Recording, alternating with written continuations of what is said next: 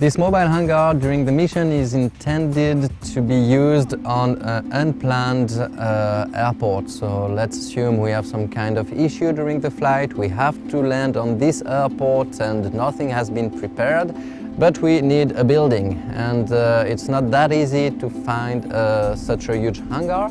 So assuming we have to land somewhere, at least we would have the mobile hangar protection.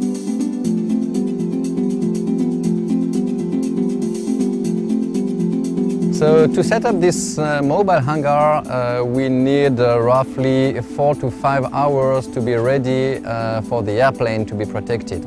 To completely close the mobile hangar, we need 6 to 7 hours, and to make sure that this hangar will stand 100 km per hour of wind, this is the worst case, we would need something like 10 hours.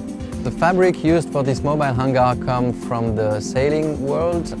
It's waterproofed, fireproof, and it's inflated by fans. And we do not need to use all the fan at full power.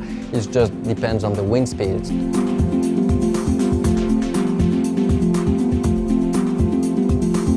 All the mission and all the flight of Solar Impulse are a training for the round-the-world flight. And the mobile hangar is a solution to protect the aircraft on whichever airport we land on. So it's light, easy to use, quick, and mainly safe, because we have an aircraft underneath it.